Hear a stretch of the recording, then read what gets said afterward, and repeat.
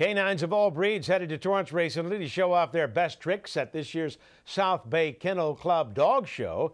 It was a two-day event that took place on the field of North High School. Dogs were judged on their ability to follow instructions and perform special activities.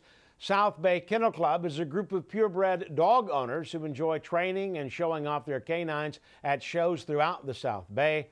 A boxer dog named Simi won for Best in Show. There were over 1,000 entries into the various categories. If you're interested in joining the South Bay Kennel Club, visit southbaykc.com/blog. The Torrance